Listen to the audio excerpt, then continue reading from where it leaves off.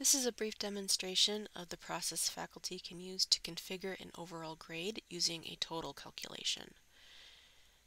So in this example Ultra course, I'm looking at the gradebook and I have several columns here that have assessments, and let's say that I want to configure my overall grade column.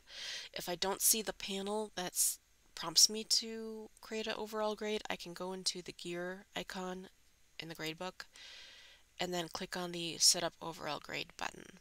That takes me to the screen where I can choose how I want the overall grade to be configured. In this example, I'm just going to go with points, and I'm just going to calculate points earned out of points possible. So I'm going to go to click Next.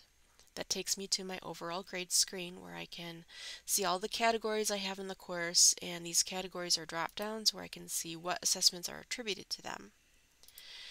And notice at the top I have three options. I can use points, I could use weighted, or an advanced calculation. I just want to stick with points because I just want to sum the points earned out of points possible, so that's what I'm going to keep selected. So let's take a look at what we have here. So I expected there to be 1,000 points, so somewhere in here there's something extra that I need to exclude. So let's just take a quick look and see what that might be. And I think that's my syllabus confirmation assignment. If I don't want to include that in my total, I can click the no symbol next to it, and that's going to exclude it. So I have my 1,000 points that I'm looking for.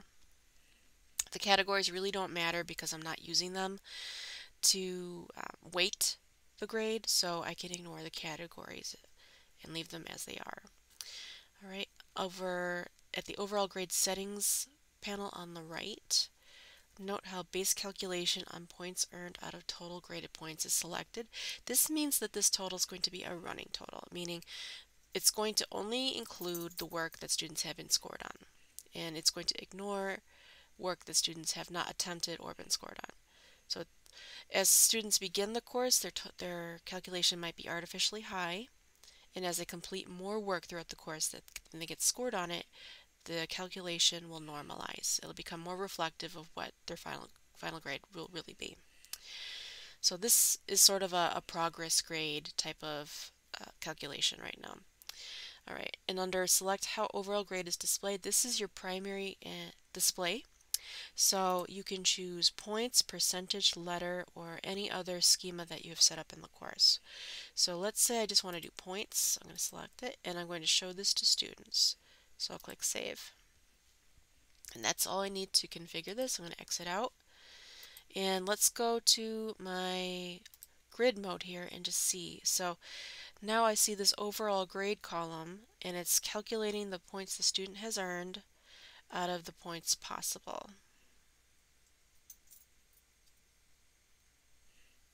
Okay.